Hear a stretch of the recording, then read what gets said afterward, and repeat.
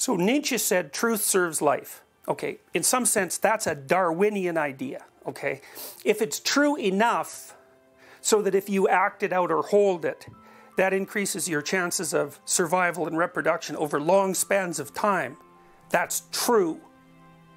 Okay, we have no idea if our detailed knowledge about the material world is going to be the type of knowledge that allows us to survive and reproduce over a long period of time. It's not been tested from a Darwinian perspective at all. And you might say, well, of course the materialist perspective is right. Look what we've built with it. We've built hydrogen bombs, for example. But then you might object to that by saying, well, yeah, we've built hydrogen bombs, but the only reason we could build them, or were willing to, was because we left things out of the equation. Well, what things? Well, things like, is it really a good idea to build hydrogen bombs, for example? I can give you another example of that. I read a book a while back that was written by a KGB officer who claimed to be exposing the inner workings of the Soviet scientific community with regards to biological warfare. And the people in the institute that he described were trying to cross Ebola with smallpox, because smallpox is extremely infectious and Ebola is extremely deadly. So, like, that's a valid scientific enterprise. Okay, then you think, oh, isn't that interesting that that's a valid scientific enterprise? Because obviously that's insane. So then you think, well, if it's so obvious that that's insane and it's a valid scientific enterprise, well, there's some disconnect there between two different views of what constitutes at least appropriate behavior. Now, you know, this is why the definitions of truth start to become so important. It's like, is it truth as expressed in action? Is it truth as it serves Darwinian purposes? Is it truth as defined by the axioms of the materialist philosophy? Which, by the way, aren't even true anymore, because if you go down far enough into material reality, now we know you hit a realm that's so bizarre that we can't even comprehend it. And there's implications of that bizarreness that we can't comprehend. So I would say we will develop a materialist philosophy of consciousness eventually, but it won't be using the same material that we use now, right? So if I just interject, yeah. If I understand correctly, you're talking about there in, let's say, the industrialized North, in a society that relies on scientific analysis to make it to establish the fundamental bases on which the rest of the society is predicated. Yeah. There are certain assumptions about what is real versus what is not real, what is actually out there. There's a distinction between subjects. Right. Well, but even there's an implicit assumption that's what's out there in objective space is what's real. Okay. Well, but the problem with that is that that's an assumption about reality. Now, it's obviously a powerful assumption, but here's another way of looking at the Darwinian problem, as far as I can tell. So part of the reason that the Darwinians insist that random mutation is the source of continual, it's not progress, continual survival, is that the underlying environment changes, and it changes unpredictably by its essential nature. It's unpredictable. Thus, if it's unpredictable, only random transformation can keep up with it. A lot of random transformation. Hopefully, the randomness of the environmental change will be matched by the randomness of the genetic change. Okay. So what that means in part is that the environment, so to speak, is finally incomprehensible because you can't predict it. Okay.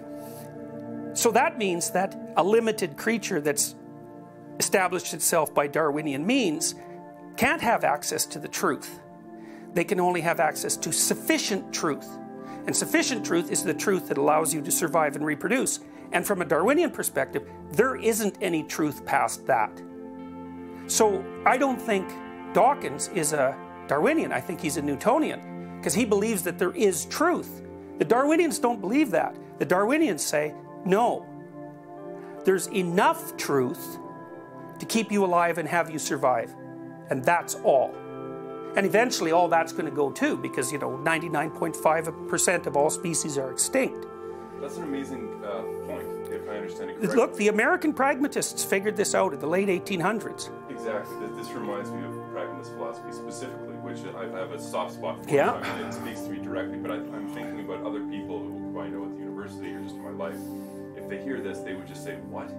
Like, so it's as if we're living in two different worlds at the same time. We are. In the sense that we've internalized the evolutionary mindset for a large part and parcel of how we understand reality, but at the same time, we hold on to this notion of truth as beyond our subjective experience out there, and we're accessing it directly when we conduct these experiments. Right. This is just true. Right. Well, part of the problem too is that because science is reductionistic, whenever you measure something extremely accurately, there's a whole bunch of other things you're not measuring. And your assumption is that the knowledge gained by that precision isn't undone by the dismissal of everything else. Well, is that a valid claim? It depends on what your preconditions are for determining validity. Like, automobiles get you from point A to point B. You might say, well, that's their fundamental purpose. That's what they were designed to do. But I could say, well, no, it turns out that their fundamental consequence, if not purpose, is the complete transformation of cities, the demolition of the rural communities, and the destruction of the atmosphere.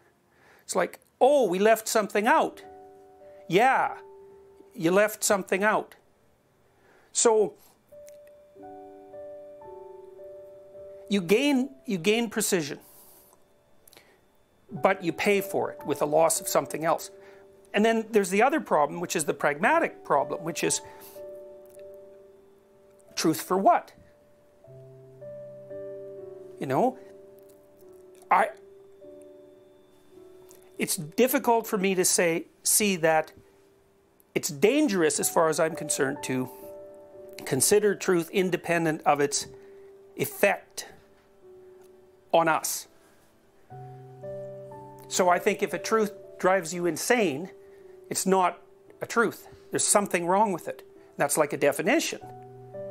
But I think it's a definition that's grounded in Darwinian thinking. And I think what I think about religion is a very Darwinian. I think religion is evolved knowledge. And it's knowledge about action. And the world is made out of action, so especially the human world. And so you can't say, well, that's not real. It's like, that's wrong. It's real. It's not something you can easily reduce to causal relationships between the fundamental building blocks of matter. But not only is it real, everyone acts like it's real. And then I would say, well, I don't care what people say about what they think about what's real. I care about how they act, because that actually shows what they really believe. So, and whatever their rational mind is computing and you know, chattering about on the surface, it's like, who cares about that? They're just possessed by ideas. You know, they might be defenders of the ideas too, but that doesn't mean they believe them.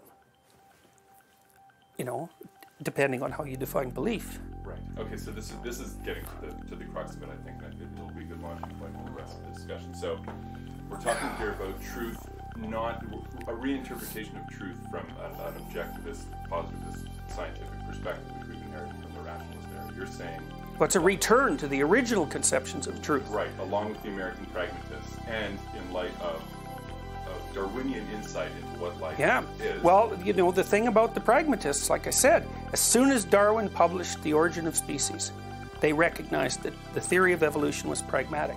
They got it like right now. They were very excited about it.